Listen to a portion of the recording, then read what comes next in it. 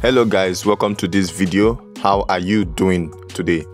Alright, this video is a one from God's servant prophet Lovy Elias, as he tells a scene that happened between him and his son, and he also made mention that this is him being envious.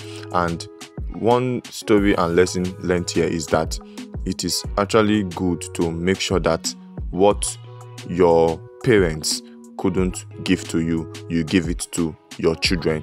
There are many families that what their parents couldn't give to them, their parents gave it to them, and what their parents couldn't give to them, they want to make sure that they give it to their children. As one of my friends will say or has said before, that he does not come from a rich family, but he will make sure that a rich family comes from him. I will let you to listen to what Prophet Lovy Elias said in this video. New to this channel, do well to subscribe, click the notification button, and be part of the family.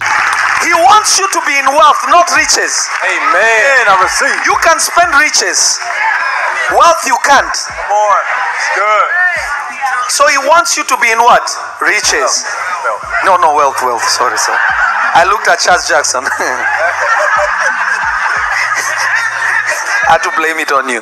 God wants you in wealth. Amen. God wants you in wealth. He wants you to have something that you will have, your children will have.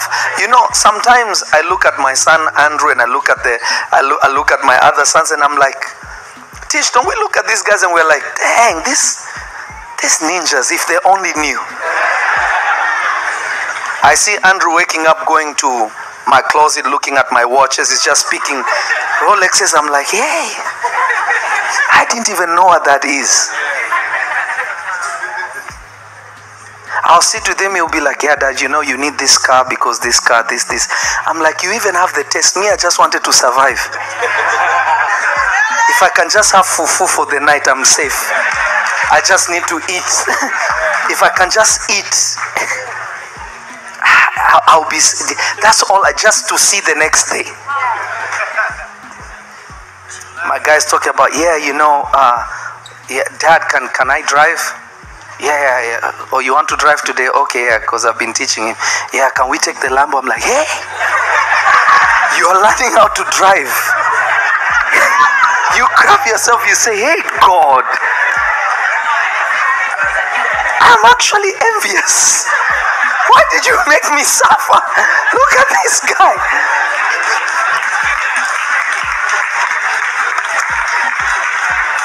You start saying, really, God, what you have done, you're really unfair in a good way.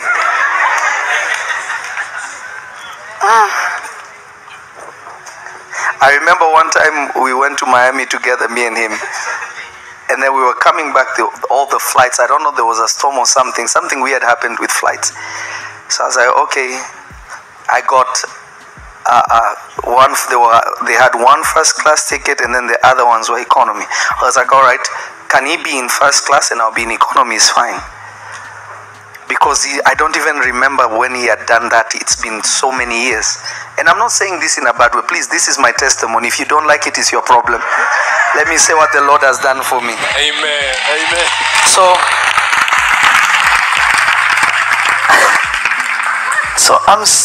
they're like, nah, he's a minor. He can't be up there by himself. I said, but I'll be in the flight. They said, no. I said, all right, my guy. So I had to give him a pep talk and be like, Andrew.